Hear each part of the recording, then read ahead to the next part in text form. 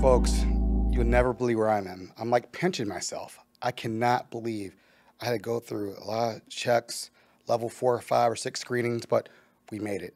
We're here in Washington, D.C. at the Navy Yard. And we got an awesome guest. I told you I was going to bring the heat. We came up 95 South, D.C. Here we are. The next voice you'll hear is Admiral Lacore. OpenWorks is Baltimore's largest makerspace, offering access to tools ranging from 3D printers to welder, and training in how to use them.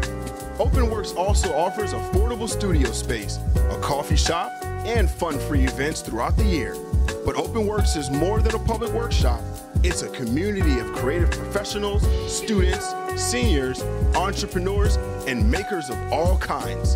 Check out the website at www.openworksbmore.org or Instagram at open_works_bmore for class schedules, membership options, and more.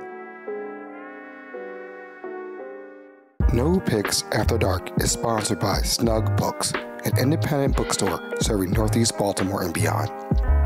In addition to featuring new books for all ages, the store also carries cards, stationery, gifts, games, and more.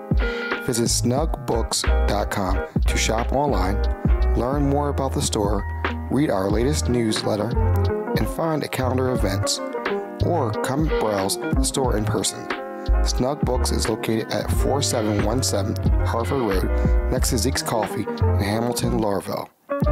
There is free parking behind the store, and open hours are Tuesday through Sunday, 10 a.m. to 6 p.m.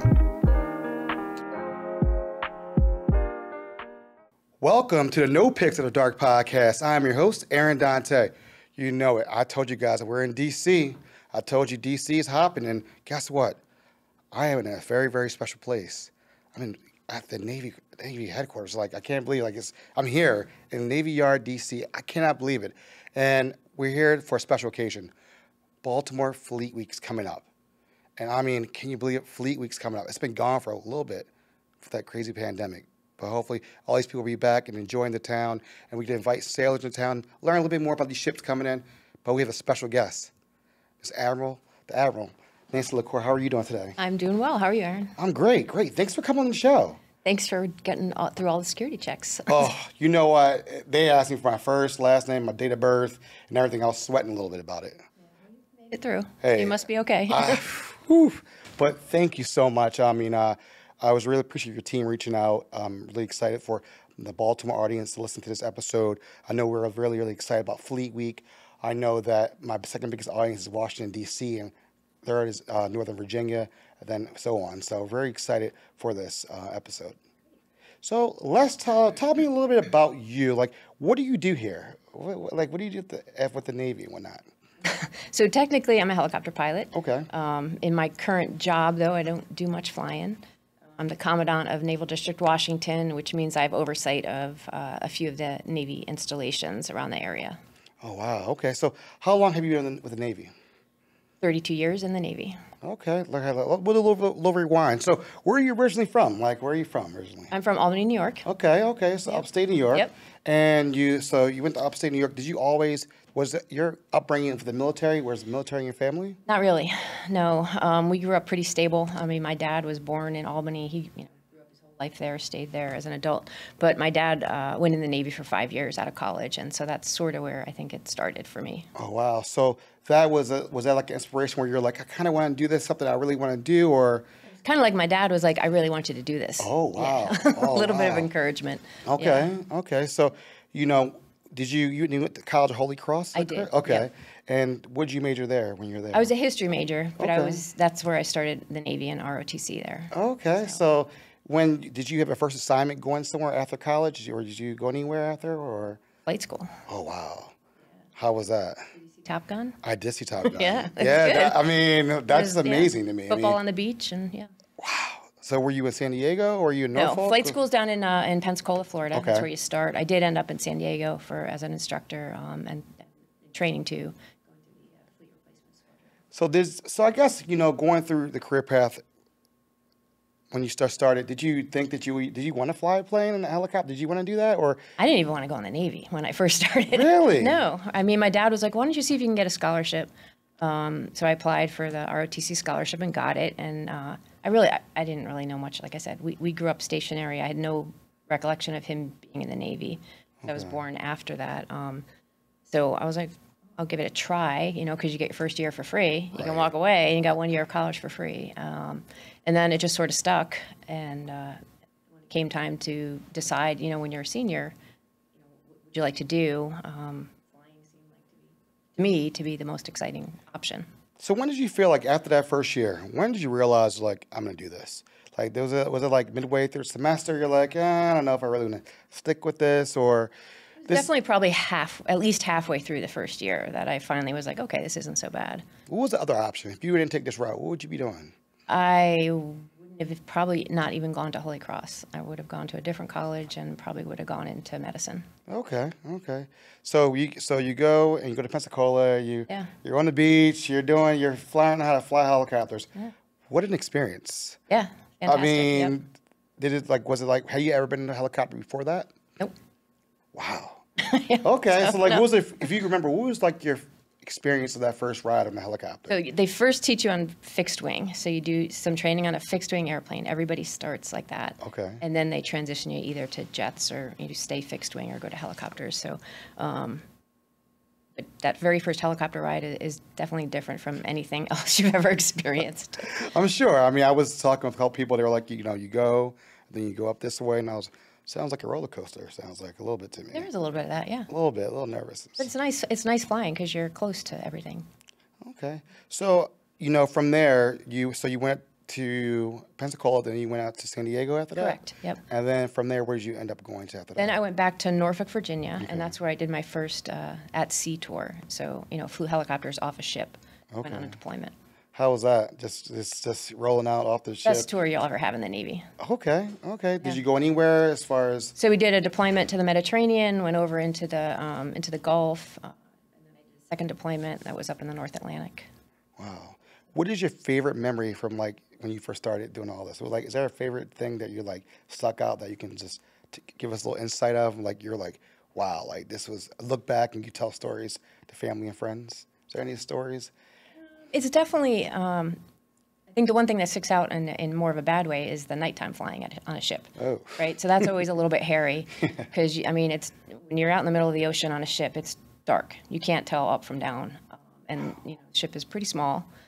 So that's always a little bit hairy. I think the best memories, I can't pick one, but they were all, you know, once you pulled into port and you're hanging out with all your friends and getting to see, you know, different foreign cities. It's pretty neat experience. Wow. You know, to give you a little quick background, my dad was in the Air Force, so he was in Germany, and he always was like, you know, I got to take you guys over here and show the world. And then he didn't go to college. He went right to the Air Force and then came back into college in Baltimore.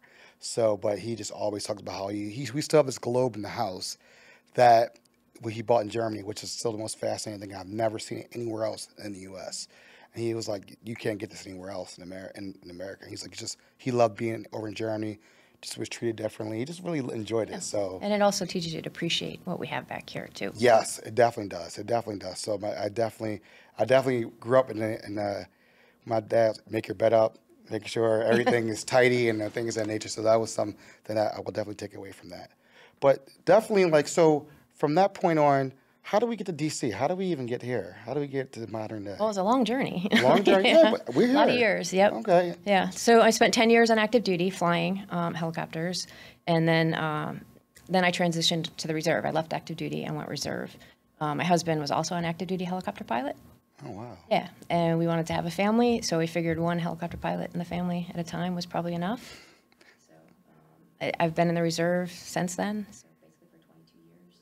Oh, wow. Yeah, and mobilized a couple times in the reserve. Oh, wow. Were you ever mobilized for any wars or anything like that? Anything? I went to Afghanistan. I spent a year in Afghanistan. Oh, okay. How was that? Were you flying helicopters over there? No, I was not flying helicopters, no. Oh, okay. Yeah, I was at the headquarters in Kabul. I was doing what we called key leader engagement. Okay. So trying to help our leaders work with the leaders of Afghanistan. I love it. Folks, we'll be right back at these messages. We're going to talk about Fleet Week, Baltimore Fleet Week, talk about what's going on we just wanted to learn a little bit of background, and we learned so many things. Flying at night, helicopters, that's a little different. Very excited to talk about Fleet Week. We'll be right back, these messages. When you give to United Way, your gift could be the first spark of something bigger. It can help provide nutritious food for a family in need. Because eating healthy shouldn't be a luxury. It can help someone with housing challenges and be a catalyst for a new beginning. Because a safe space to call home is the foundation for building a better future. Give today. Spark something bigger.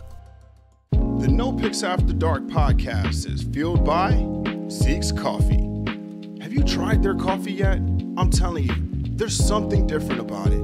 Maybe it's because they roast their beans in a fluid coffee roaster, which provides the most accurate roasting temperatures and made with love. You will just have to check it out for yourself and try their delicious food while you're at it.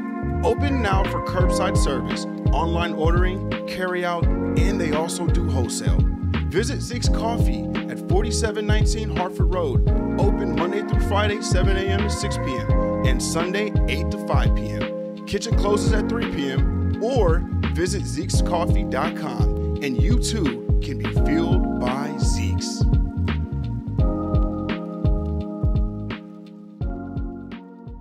The No Pix After Dark podcast is proudly partnered with Maggie's Farm. Located at 4341 Hartford Road, Maggie's Farm offers a unique dining experience with delicious handcrafted cocktails and mouth-watering cuisine, from falafels to scallops and everyone's favorites, honey sriracha cauliflower wings. Open for dinner from 4 p.m. until 10 p.m., Tuesday through Saturday, and for brunch, Saturday from 11 a.m. to 3 p.m., and Sunday from 11 a.m. to 4 p.m. with delectable chicken and waffles, shrimp and grits, biscuits and gravy, and more. Check out Maggie's Farm on Instagram and Facebook for daily and weekly food specials. And folks, we are back at the Navy Yard in Washington, D.C. This has been an amazing interview with Admiral Lacore. How are you doing? I'm doing okay. Yeah. All right, I was nervous. You didn't see me sweating earlier? You're making me nervous. I was sweating right now. I'm like, whoo. But thank you so much again for your time. And again, thank you for your team to reaching out to us. It's just really an amazing experience. Well, it's a great opportunity for us. And it's mind-boggling. Like, I don't know if it just came out. I don't know if you knew this. Won Best of Baltimore again. Awesome. For 3 years in a row, Best of Baltimore through the readers. And I'm honored to be here. No, hey, it's an honor for me to be here, really. I'm blown away by everything, and just top class coming in here and having everybody walk us in and show us around. It's been an amazing experience. So I want people to really know that. It's really appreciate you guys. So let's talk a little bit about Fleet Week. Baltimore is back. It's back, finally. How excited are you? We are very excited. The Okay. staff, I'm new here. I've only been here 2 months, but as soon as I walked in the door, that's the first thing everybody was talking to me about is we got Fleet Week back. They'd experienced virtual Fleet Week, which is something, but certainly not what we really wanted it to be.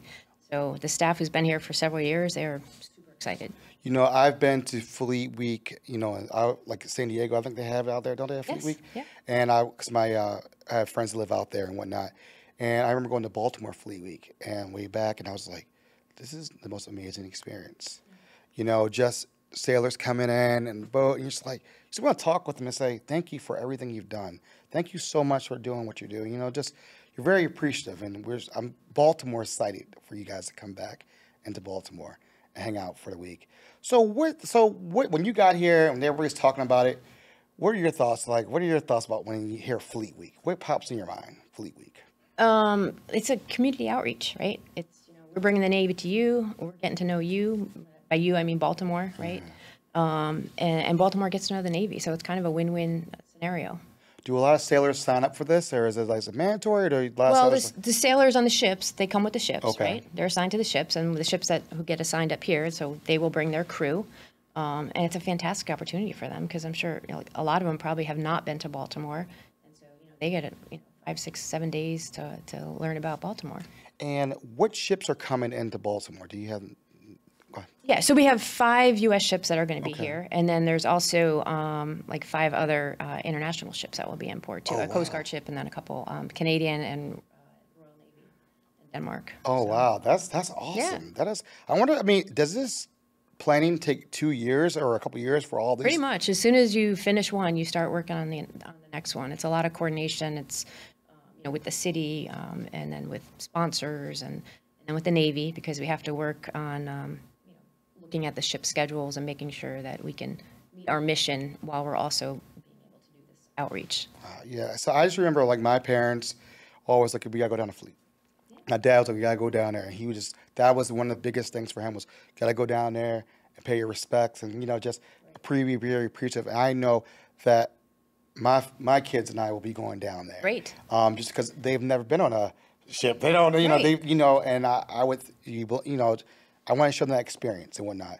What have you told the sailors about Baltimore? Have you guys told them about? Well, everybody knows it's all about crabs when you get to Baltimore. Uh-oh, there we go. So they've already heard that. There we go. So, I mean, I think you can't beat the Inner Harbor, right? Right. So lots of opportunities for them to just get off the ships on foot, and so much to experience in that immediate area. So it'll be good. They'll also be out doing some community projects as well. I love that. Can you name of any of that are going to be happening, or? No, I don't know that we've solidified that schedule yet, but they'll be out doing some stuff to kind of help the community. Now, one thing about this podcast, and the people can tell you about this show, is we like to highlight positive things. And what you guys are doing, coming into the community and really uplifting, it's going to be great for the city of Baltimore. A lot of things have been rough this past couple of years, and, we've lost a lot of people through COVID and other things of that nature. And I think the city really needs something like this, because we just got fireworks back recently. Yeah, Or, right. simple things like that Yep. that we take for granted. Right, but being able to gather crowds together, Right. and just to have a crowd of people coming. I know I'm just listening to the airwaves, and just now people are talking about it on social media, the Twitter chatters out there. Visit Baltimore, a partner that I work with. Volunteers are already like filing up for the thing. I know they have a couple events that people have already. We're gonna volunteer for that event, and people are really excited for you guys to come. So I just wanted to let you know that that's just really very exciting. that's great to hear. Yeah. Great. What are things that if I'm a person that's listening to this, watching this, to look for, or what should I look for when I go there and go to Fleet Week? Is there anything that we can't miss or we should definitely check out? Well, I mean, the big things for us it's going to be the fleet, which is the ships, right? Okay. And then we also have a bunch of helicopters and airplanes coming over too, over to Martin State Airfield. Okay. Are you guys doing any flyovers this year? We are. Okay. Yep. Every day there'll be some flyovers, and then there's tours on board all the ships. So lots of opportunity to actually get hands-on experience or eyes-on experience to what the Navy's all about. And it starts on what date does it start? 7th of September goes through the 12th. Okay. Okay. So, I'm excited. Top Gun, you said Top Gun in the plane. Who doesn't like planes flying? I'm getting like a little kid right over here now. Yep. I'm getting excited. But I'm really excited for this experience for the Baltimore and Baltimore surrounding areas. I know a lot of people will be down there, very excited when you guys can get there. So, and then with that, I guess the biggest thing for me is just for the audience will be, they're just very excited for this opportunity just to be there and see the ships and meet these people from different countries. And learn about their ships. And, I don't know how many people have actually been on the ship before. Right. And, you get to see Great opportunity. You get to see everything down there, Yeah. So what would you tell somebody who's watching this interview right now, what would you want them to walk away with from this interview of us discussing? What would you want the main thing for them walking away from this? I want them to be excited. To be planning right now that they're going to go down there and get on some of those ships and watch the planes fly over and talk to some of the sailors and learn about what the Navy does. I think, and you know what? I don't think a lot of people know that Top Gun is Navy. I don't think that's right. I really don't you're think people probably know. right. I don't think they do. You're right. So I think that will be definitely a really good point that'll be made. Will there be people talking, doing the tours, it's a walking tour, talking tours? Absolutely. And it's kid-friendly, obviously, because everybody wants to bring their Very kids kid-friendly, yes. down there and whatnot. Yeah, great opportunity for us, because who knows what little kid might walk on board one of our ships and be like, I want to be in the Navy, and that could be our next admiral. Do you guys pick a city every year, or is it Baltimore, or is it different cities, or how do you guys pick? We do multiple every year. There's multiple different fleet weeks, but... All right, and you oversee... I oversee this one, Baltimore. Okay, you're the region for this region? Correct. Okay, awesome. Yeah. Well, Lucky me. I know who to call now. Yeah, you do. I know who to call now. You do. Yeah. But when you come in town, if you want a crab cake, let me know. I will. I will take you to the best crab cake place in Baltimore. I'm not gonna say the name of it. but Yeah. can't say the name because then Free advertising. Free advertising, but we will get you a good crab cake. Sounds good. Now crabs, you can go many different places, but a good crab cake, got you. All right. But I'll hold you to that one. Quick speed round. I always ask people all a quick speed round. Okay, so if you come to Baltimore, are you going to do crabs or crab cakes? What are you going to prefer? Crab cake. Okay, crab cake. Snowballs or ice cream? Ice cream. Not snowball. Snowball? We got to get you a snowball in Baltimore. At custard. That's a Baltimore thing. Okay, I will try. You but it's going to be hard to beat ice cream. I know. It's a Baltimore thing. That is such a Baltimore thing. And what is the best advice you've ever received? I guess I probably should say join the Navy was the best advice because obviously that worked out okay. But I think it's get comfortable being uncomfortable, right? Because the more you're in and the more you do, you're put in situations where you're not always comfortable, and it's okay because those are the times when you grow. And where can we go online? Is there anywhere we can figure out all this information at? Yeah, Maryland Fleet Week. Okay. Whether that's on the social media or on the web, I think it's all Maryland Fleet Week. Okay, yeah. I will retweet and I'll repost. Great. And I know we don't do TikTok, but I'll put it on TikTok also. I know We do not do TikTok, but but we'll definitely put it out there for you guys because we're very excited and Baltimore's excited. And I know people are excited just for that week to happen. And we're going to be, it's probably the hottest week of the year, probably 100 degrees out there. But Don't say that. the humidity is nothing like Baltimore humidity, nothing like it. But we really appreciate you taking time out of your day to come on No Pix After Dark podcast. Your team has been amazing. This has been top 10 just trips up to DC, and we've really enjoyed this. Thank you for coming. Thanks for helping us get the word out, and crab cake. Will do. All right. Folks, love, peace, we're out.